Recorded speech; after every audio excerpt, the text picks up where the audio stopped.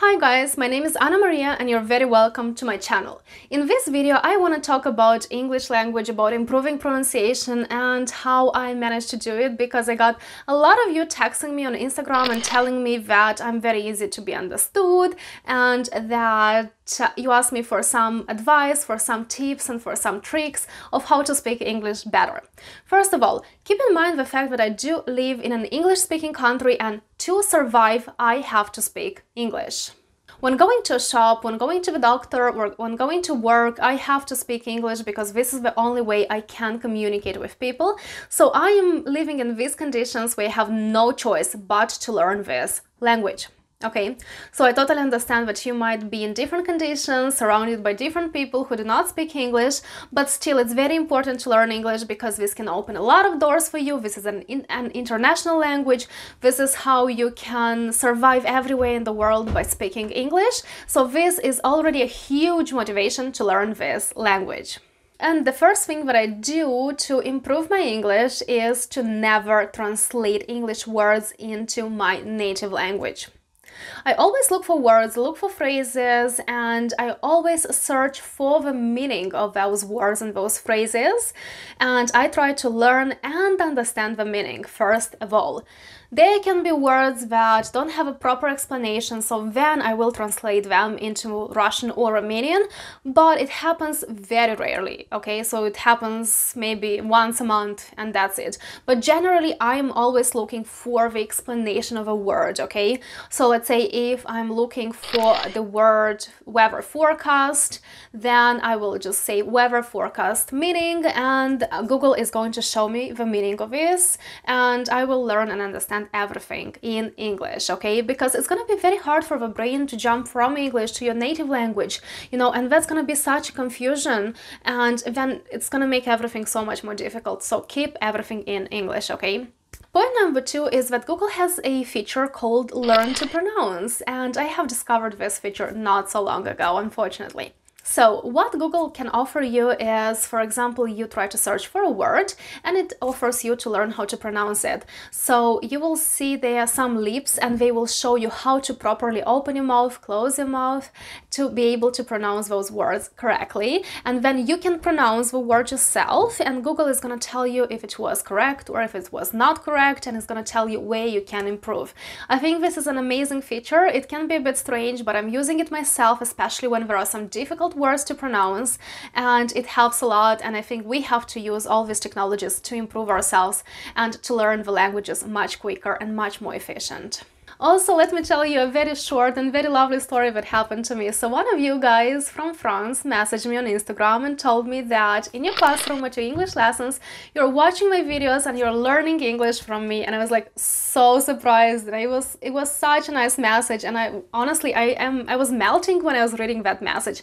I think that message was sent to me by Pierre, if I do pronounce your name correctly, and he's from France, and he said that his whole class is learning English from me, and I was so surprised. So thanks a lot, guys, and if you have some more stories like this, don't forget to message me on Instagram because they always make me feel so much better. The next point is reading. It's very important to do a lot of reading, and you probably have noticed that after you read a book you have more words. And I used to do universal literature in school, so I used to read a book per week. And at that time, I've noticed that I have so many words to describe a situation. So try to read in English. And I personally read psychology books. I do read books from where I can learn something about what's interesting to me. So make sure you do a lot of reading, and maybe even give yourself 20 minutes every single day, or maybe 20 minutes every second day to read in English, especially now when everyone is in like lockdown and you can do many things. I'm sure that you can find 20 minutes every second day to do a bit of reading. Also, in terms of reading, please make sure you don't translate every single word, okay? Just translate a word if you do not understand the meaning of a sentence, okay? But if you understand somehow the meaning of a sentence, just keep going, because you'll get so bored of that book. So only translate if you really don't understand what that sentence is about. The next point is don't be a perfectionist. Perfectionism is not good, and I know people who are perfectionists and we're always trying to make everything to be ideal, but it can never be ideal. So just keep going. Like even when listening to my videos, you can see that very often I make a lot of mistakes. So when I am about to edit my videos, I always can notice a lot of mistakes, but I just keep posting them because I'm not a perfectionist. I'm happy as I am, and I just keep improving myself all the time. And I think that if I was to be a perfectionist, I would have missed so many opportunities in my life, honestly. So thank God that I'm not a perfectionist, and don't be a perfectionist, because I really don't like this education system that we have, that we make a mistake and we're being punished for making that mistake. It's not correct. We have to make mistakes and we have to get a proper explanation of how to do those things better. And this is why people turn into perfectionists. They try to be ideal and perfect, but it's not real. It doesn't exist. So just keep going and you'll see that eventually you'll get better, okay? You'll get better for sure. The next point is learn more about pronunciation.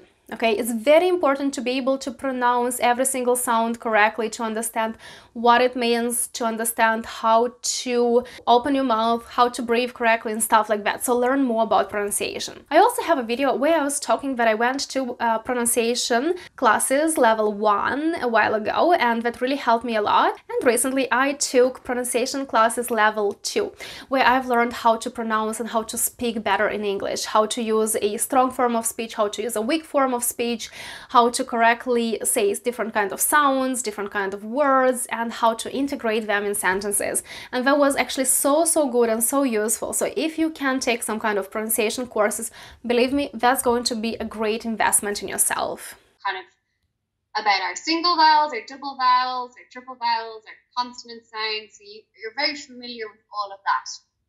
So now what we're going to do is we're going to kind of take that. Breathing is also very important, okay? So make sure you breathe in properly and breathe out properly, okay?